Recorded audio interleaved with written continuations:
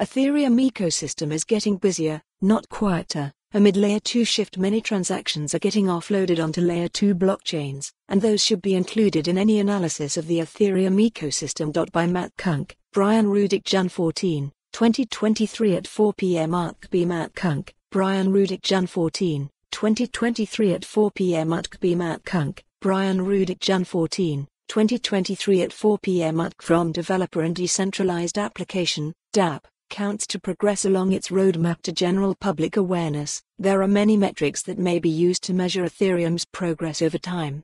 One of the most popular is transaction count, which is notable not only due to its correlation with items like adoption and fee generation, but also as it measures actual usage of the protocol itself. Unfortunately, transactions on Ethereum are now down about 26% from their May 2021 peak, possibly suggesting that Ethereum is, at best, temporarily moving backwards and, at worst, in long-term decline. However, neither is true. You're reading Crypto Long and Short, our weekly newsletter featuring insights, news and analysis for the professional investor.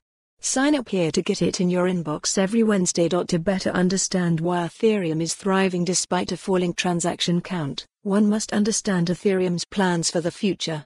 While Ethereum can directly facilitate all blockchain activities on the mainnet, consensus, execution, data availability and settlement, it is pioneering a more modular approach, enabling certain functionality to be outsourced to separate, optimized protocols for improved performance. Chief among these is execution, with transactions outsourced to layer. Follow the URL for the full article. For more on this story, visit the news article link.